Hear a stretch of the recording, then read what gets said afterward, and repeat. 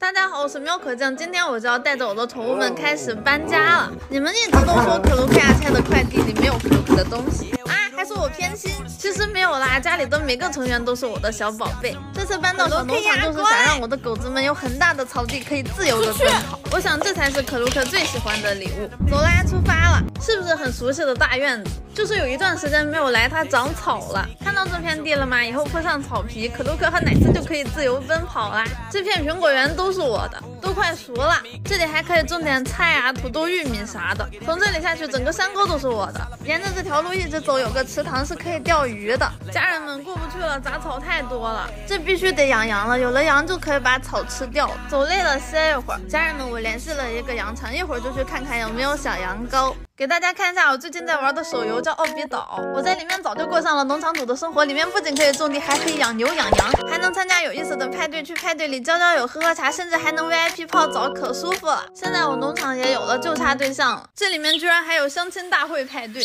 听说也可好玩了。走吧，我们现在就去羊场看羊。